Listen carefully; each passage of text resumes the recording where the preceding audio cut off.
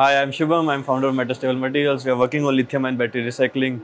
We have come up with a new process which is chemical-free and far more beneficial to the planet and far more efficient than everybody else. It's based on the ideas of waste as it's basically mean treat batteries like you dug them out of the ground. If you would have dug them out of the ground, how would you have extracted these metals out of it? So these are the products that we create. We have copper, aluminium, and critical metals that our nation needs, like nickel, cobalt, and lithium. Everybody's favorite. The way we do it is has been inspired by the mining industry. That's how we have been extracting these out of planet Earth. But our process is treating every city as a mine. So basically, every factory we build is one less mine on planet Earth.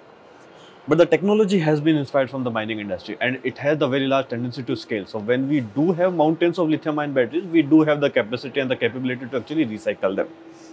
Talking a bit more about the technology, it starts with grinding and shedding. So we break the batteries in the safe way, then we distribute it by the density and the size of it. We break them on their ductility so that every metal can be taken apart. It's the microstructure that is far more important to us in the batteries.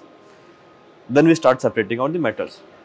Then what we do is what we call like integrated carbothermal reduction. That's a process that we invented. It's a reaction I myself invented and wrote a paper long back, that takes one part of your battery and react with another part of the battery and extract these metals out.